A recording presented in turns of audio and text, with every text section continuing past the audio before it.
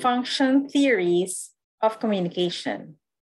Today, we're going to talk about the uses and gratification and the two-step flow theory. These two sociologists and communication theorists are credited for functional theories in communication, specifically the uses and gratification theory, better known as UGT, and the two-step flow theory. While theories in general seek to describe, explain, and predict behavior, functional theories explain the how and why of people's choices. These theories can also be considered media effects theories. The uses and gratification approach views the audience as active. That is, they actively seek out specific media and content to achieve certain results or gratifications that satisfy their personal needs. This theory explains the reason behind why people consume various types of media and what they get out of it. The theory explores how the audience will spend their time finding media that meet their needs and suggests that we only use media that make us feel gratified.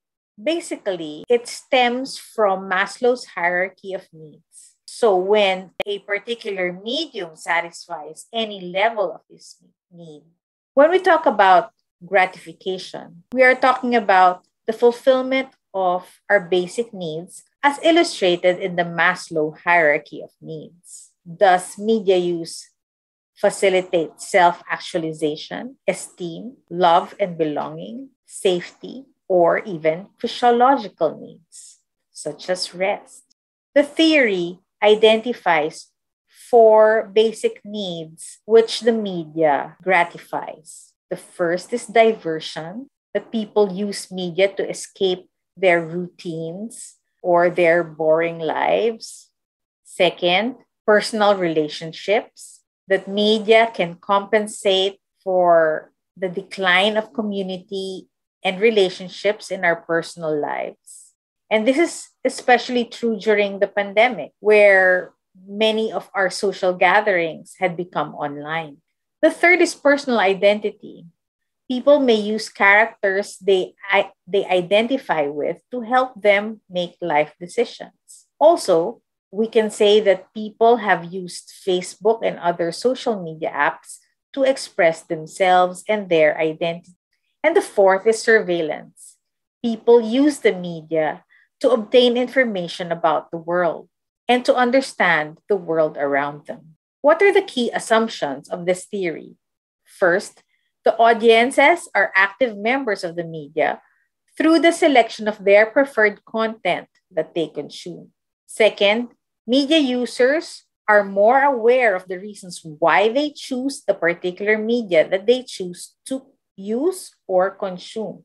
What are the implications of these? One, media influence on behavior if through psychological factors. Second, that media usage is goal-oriented. Third, a particular media is selected based on its notion that it will satisfy the specific needs and wants of a user. Fourth, that media is always in competition with other communication types. And last, that since people are always in control of the media that they use, therefore, it can influence them on a huge basis. This is what the theoretical model of users and gratification would look like, where we find that gratification obtained is a result of the gratification sought and the media chosen. Let's talk about the two-step flow of communication theory. This was developed by Katz and Lazarsfeld from 1945 to 1955 and later expanded by Lazarsfeld during his research on the US elections. The theory proposes that interpersonal interaction has a far stronger effect on shaping public opinion than mass media outlets. That is, that media may be the primary source of an influencer, but it is the influencer that is able to sway opinions. And we have seen this in the recent elections in the Philippines, where social influencers even if they're sharing this information, has managed to sway more people than actual facts of history. The theory states that opinion leaders pick up information from the media, and this information then gets passed on to less active members of the public. This implies that most people receive information from opinion leaders through interpersonal communication rather than directly from mass media. So they can receive it from opinion leaders either directly in a conversation, through social media, through their news feeds, or YouTube channels.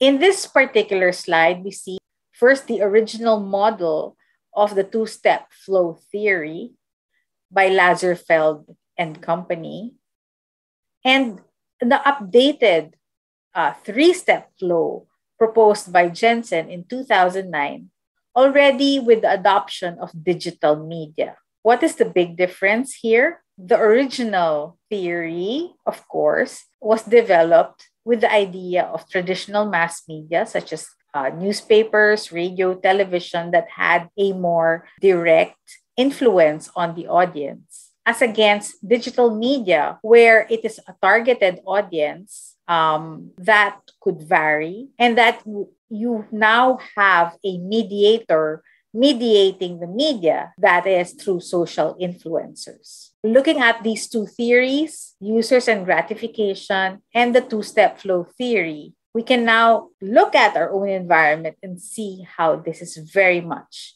applicable in today's social media environment.